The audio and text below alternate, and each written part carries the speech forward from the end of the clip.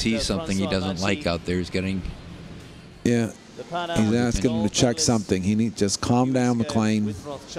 Now, what do you think he's going to go between the Rolex double? Yeah, for sure. He's got so much scope. I think he's going to go through the double. And we saw him at Southampton just do some amazing things in the jump off.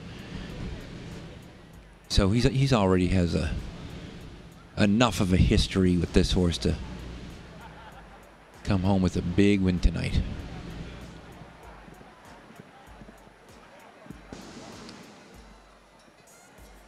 He's very fast here.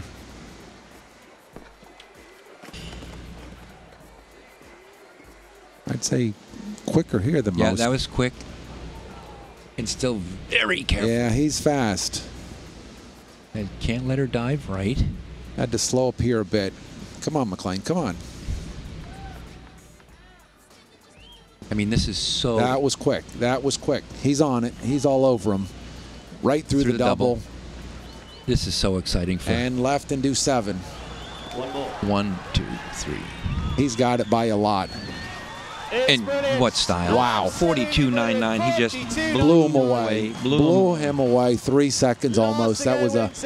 Look, McLain's kind of thinking about smiling again. Fist pump. He's happy. He's excited.